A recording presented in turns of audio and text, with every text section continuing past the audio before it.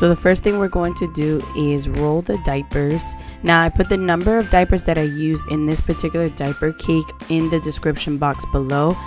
I'm also not going to go into too much detail on how to build the diaper cake because I actually made a video previous to this that goes in more in depth on how I did it.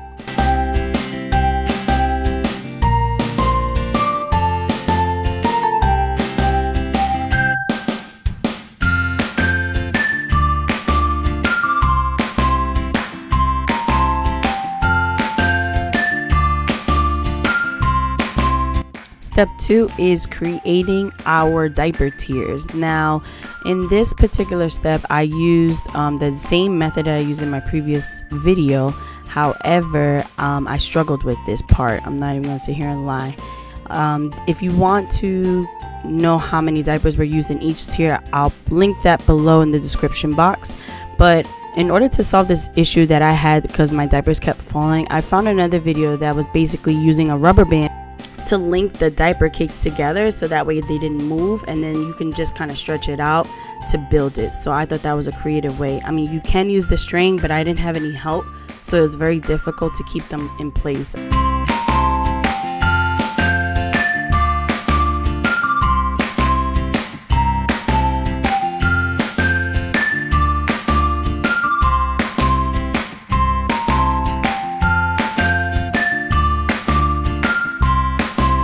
So after getting all your tiers together, we are going to take our elastic band and measure out the bottom tier in order to create a tutu skirt. Now this is the first time I'm actually creating a tutu skirt for anything, and I had to watch a few tutorials. But you're going to grab your tool. I got this tool from Michael's and I ended up cutting it in half and then kind of tying it on the elastic band. One thing I love about using elastic band instead of the string, it stretches. So let's say for instance it's too tight or too small, you can always cut it down or stretch it out to the point where you can use it.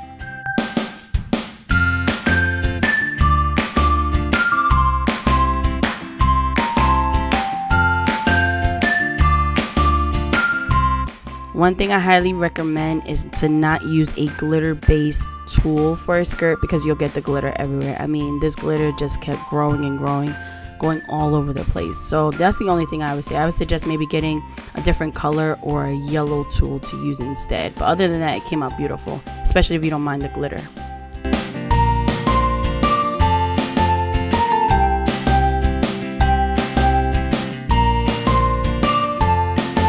So you're going to turn your diaper cake over to the side where you tied the knots for the string, and you're going to use a safety pin to connect both ends of the tutu skirt together.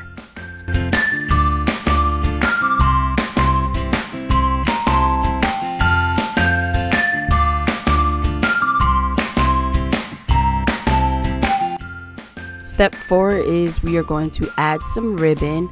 Now just like my previous video, I used hot glue to connect the ribbon instead of using glue dots. I feel like it's more secure that way, but you're more than welcome to use glue dots instead of hot glue if you don't have it.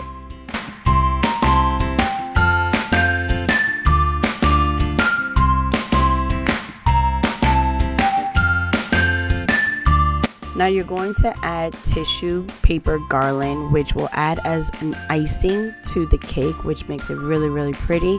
I didn't have any the last time I used lace, and you can use that instead, but I found it this time at Michael's, so I ended up using it. The very last step to this diaper cake is adding embellishments, and I added a crown along with some flowers and some party decor that you can just kind of go crazy and go fun with.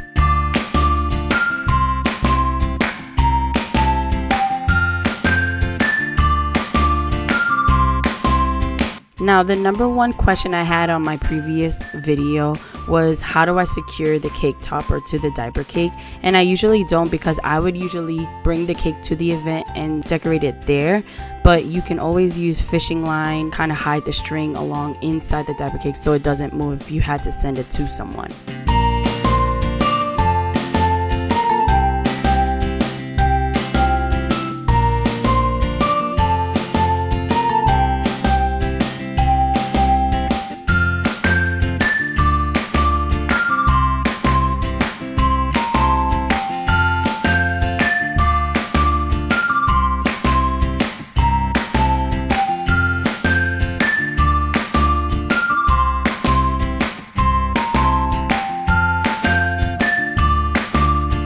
Make sure to give this video a big thumbs up if you like what you see, and I will catch you guys in the next video.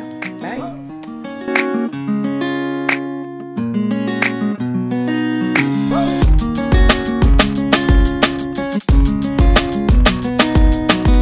So I just want to come back because if you stayed subscribed to my channel after 3 months of not hearing from me because I got married,